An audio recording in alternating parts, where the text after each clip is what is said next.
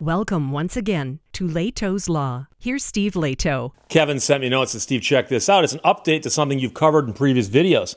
And this is one of those cases that apparently will just never go away. Kind of like something in the story.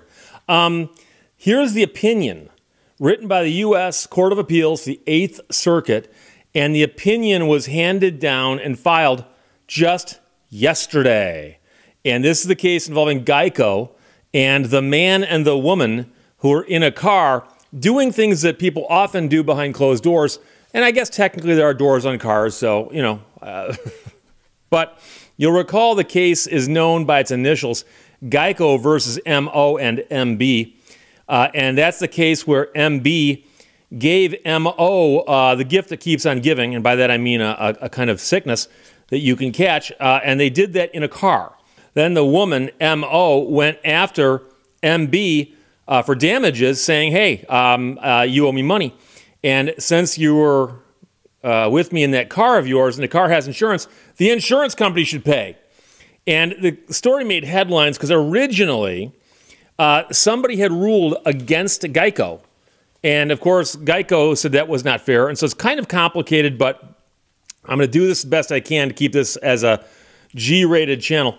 But MB and MO had an ongoing adult relationship that included at least one encounter in MB's car.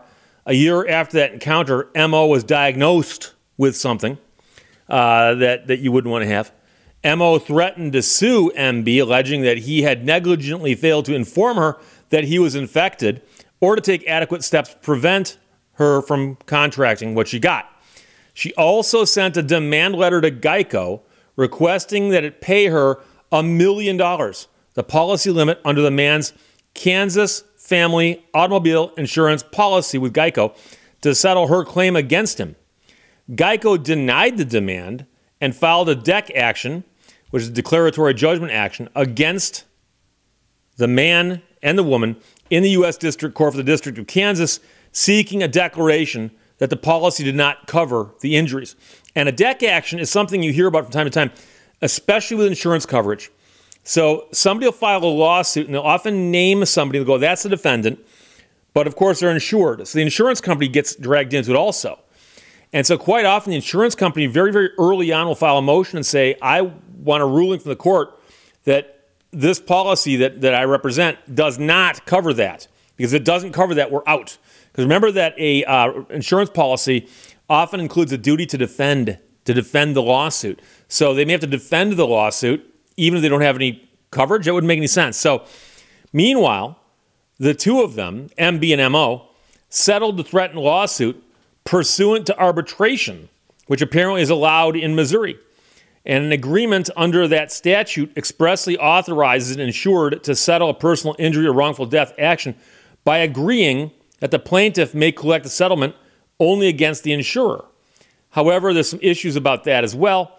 But the arbitrator did award $5.2 million to the woman, who then sought and tried to get that award confirmed in state court.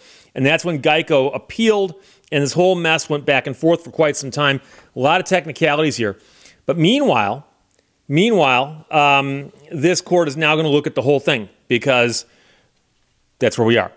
So they're looking at a grant of summary judgment on an insurance policy, and the question is, does this policy cover those injuries that occurred in a car in this manner? And it all boils down to, and I tell people all the time, that insurance policies are governed by a contract. There's usually a written contract that governs them. And you simply look at the contract to see what it says. So the two parties here argue that the plain language of the policy either clearly covers the disease acquired through activity or is sufficiently ambiguous that we should construe the policy in favor of coverage. And keep in mind that if you draft a contract that you get me to sign, if there's ambiguities in there, many state courts will construe the ambiguities against the drafting party so that it encourages the drafting party to get their act together. So here, the policy says that Geico will pay damages which an insured becomes legally obligated to pay because of 1, bodily injury sustained by a person, and 2, damage to or destruction of property arising out of the ownership, maintenance, or use of the owned auto or a non-owned auto. Okay? The two parties here, the man and the woman, read the sentence to mean that Geico will pay damages that the man is legally obligated to pay because of bodily injury sustained by a person. And 2, damages that the man is legally obligated to pay because of damages to or destruction of property arising out of the ownership, maintenance, or use of the owned auto or non-owned auto. To support this interpretation, both of them point to the line break and the semicolon between the bodily injury and property damage provisions. They start talking about punctuation. Under the punctuation and last antecedent canons of construction, placement of punctuation is presumed to have meaning. And referential and qualifying words and phrases, where no contrary intention appears, refer solely to the last antecedent. Both canons support the two people's interpretation that the arising out of the ownership, maintenance, or use of the owned auto or non-owned auto qualifier applies only to the property clause, not the bodily injury clause.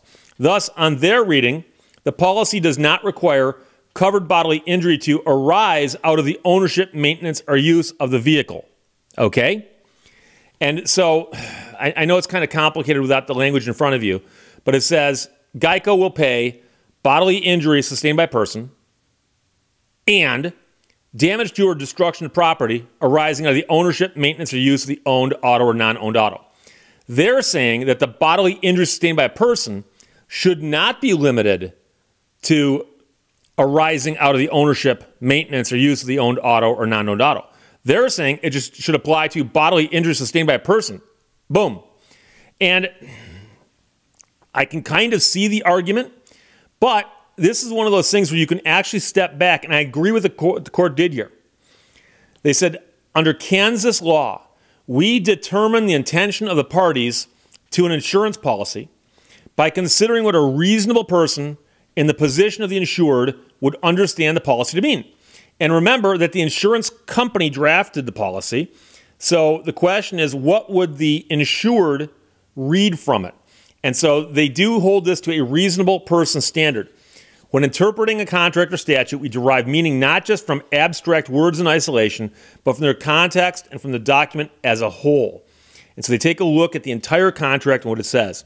The Supreme Court of the United States has addressed this very, very similar issue, and they go into that quite a bit. But it says here, when we review the policy at issue through the lens of what a reasonable person in the position of the insured would understand the policy to mean, we conclude that the arising out of clause unambiguously modifies both the bodily injury and the property damage clauses. Okay? As in prior cases, the two people here are offering an interpretation of the sentence that would result in an unnatural reading of the policy. The series qualifier canon, which generally reflects the most natural reading of a sentence, suggests that the arising out of language applies to bodily injury. Imagine if a teacher announced that students must not complete or check any homework to be turned in for a grade using online homework help websites. It'd be strange to read that rule is prohibiting students from completing homework altogether with or without online support. So I know some of this stuff might be hard to comprehend just listening to it, but the point is that that sort of strange argument is exactly what these two are urging the court to adopt here, and they ain't going to do it. This argument is similarly unavailing, nonsensically suggesting that the policy requires an automobile to be present at the scene of, but otherwise wholly unrelated to, a suffered bodily injury. And that's the point, is that you get injured because of the use or maintenance or ownership of an owned auto or a non-owned auto, which would be covered by the same policy, that it would have to have something to do with that. And to suggest that it also covers bodily injury sustained by a person that does not arise out of the ownership, maintenance, or use does get you kind of an absurd result. So the two of them alternatively argue that her injuries are covered under the policy because they in fact arose out of the ownership, maintenance, or use of the owned auto. Their argument relies heavily on a case in which the Supreme Court of Kansas held that a leg injury caused by the accidental firing of a shotgun as it was taken from an automobile during a hunting trip arose out of the ownership, maintenance, or use of a motor vehicle. They point out that that case holds that for insurance coverage to exist for accidental bodily injury, there's no requirement that the vehicle be either the proximate cause of the injury or physically contribute to the immediate cause of the injury. Coverage exists where the minimal causal connection between the use of the vehicle and the injury is provided by the foreseeable and reasonable use of the vehicle. These two argue that adult activity in an automobile is just as foreseeable and reasonable as using an automobile for a hunting trip. Yet, that other case reiterates that Kansas follows the majority rule that there must be some causal connection between the use of the insured vehicle and the injury. Merely because a motor vehicle is the site of an injury, I believe they use the Latin situs, does not mean that the injury necessarily arises out of the use of the motor vehicle. Got it? So the injury happened there, but did it arise out of the use of the motor vehicle? As stated in another case, the ownership, use, or maintenance of the vehicle must have a greater nexus to the injury than just relating to a party being in the wrong place at the wrong time. So you can think of all kinds of examples, like what if they had stepped out of the vehicle and were doing something back by the trunk of the car, or the hood, or up against, those kinds of things. Again, G-rated, we gotta stop where we're going with that. But you understand the point. The fact that the car is there doesn't mean that the car is so closely related to what's happening there that the coverage would occur.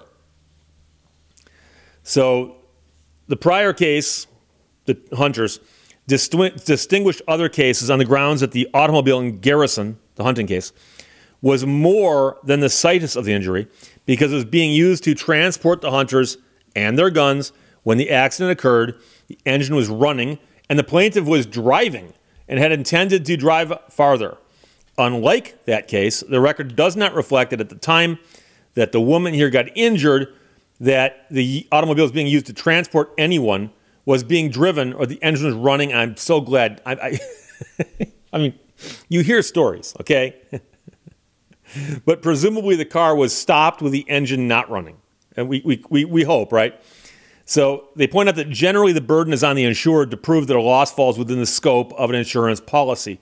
Even if we assume that using an automobile as a shelter counts as use in the meaning of the insurance policy, such use cannot be so remote from the negligent act that it be said there was no causal relationship between the use of the car and the injuries sustained.